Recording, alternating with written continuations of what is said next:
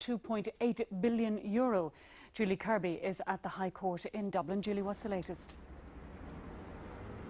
Well, Donna, there was some criticism of the Quinns in court this morning by the Irish Bank Resolution Corporation, who said there was no apology and no acknowledgement of the seriousness of the contempt findings.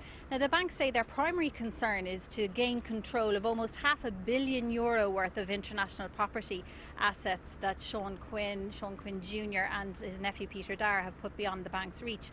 And to that end, they're seeking a number of court orders. Things, for example, like removing the men from the board of directors of the banks. Sorry about that. And also that they want to know where annual rental income of about $35 million is going.